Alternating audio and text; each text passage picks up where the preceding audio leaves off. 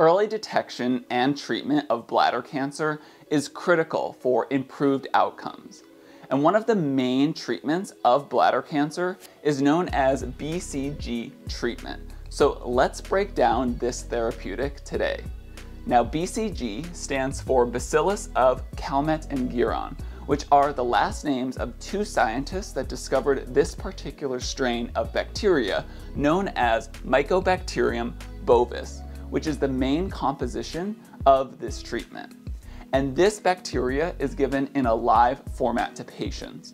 However, it's attenuated or weakened, which is very similar to the way that certain vaccines use live pathogens that have also been weakened in order to elicit an immune response. So when this treatment is given, the bacteria is actually able to help recruit our own immune system to the area, and the immune system is able to destroy those cancer cells. So this is known as an immunotherapy, not a chemotherapy, since it takes advantage of our immune system. And chemotherapy uses drugs that actually infiltrate cancer cells themselves.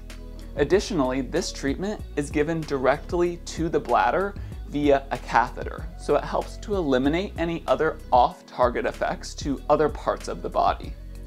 Additionally, this is given during early stages of bladder cancer, and it's not used when bladder cancers have moved into the muscle walls or when they've metastasized to other parts of the body. And it's typically given after surgery, so after the removal of a tumor that's found on the bladder to help eliminate any of the remaining cancer cells that may be present. Now, the main form of treatment is known as TICE BCG, which is produced by the company Merck. However, there are some other clinical trials using BCG treatment for fibromyalgia or diabetes due to the fact that it can increase the amount of cytokines present in an area. So if you want to know more information about bladder cancer in general and about BCG treatment, make sure to check out the free webinar in this video description below.